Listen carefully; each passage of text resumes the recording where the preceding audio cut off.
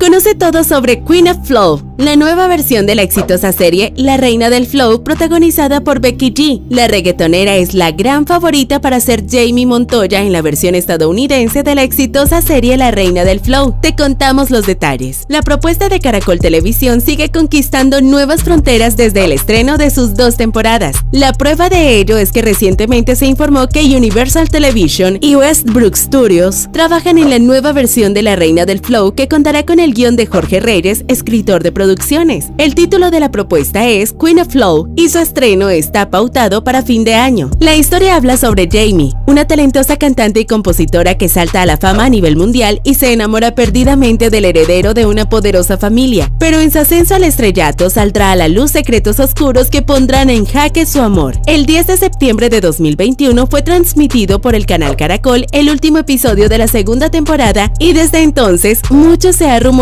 sobre una tercera entrega. Según se dio a conocer, la producción está en negociaciones con Becky G para que asuma el protagónico, pero todavía no hay nada confirmado. La artista sería la encargada de interpretar a Jamie Montoya, personaje al que dio vida originalmente Carolina Ramírez. La primera versión de La Reina del Flow se realizó en México y se tituló La Reina Soy Yo, con Michelle Renaud como protagonista en el año 2019. ¿Tú qué opinas? Cuéntanos en los comentarios. Dale like al video y suscríbete a nuestro canal.